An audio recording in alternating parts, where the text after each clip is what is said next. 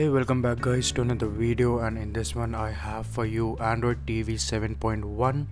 So that's Android TV based on Android 7.1 for the Raspberry Pi 3. Now as usual there are a few bugs, graphical and others, but it works for most of the part. This is a very basic build based on EOSP, and the Android source code was modified to run on the Raspberry Pi 3 by Peter Yoon.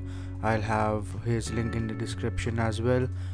This build is based on kernel 4.4 directly from the Raspberry Pi Foundation without much modifications, and that's about it. The download link will be in the description.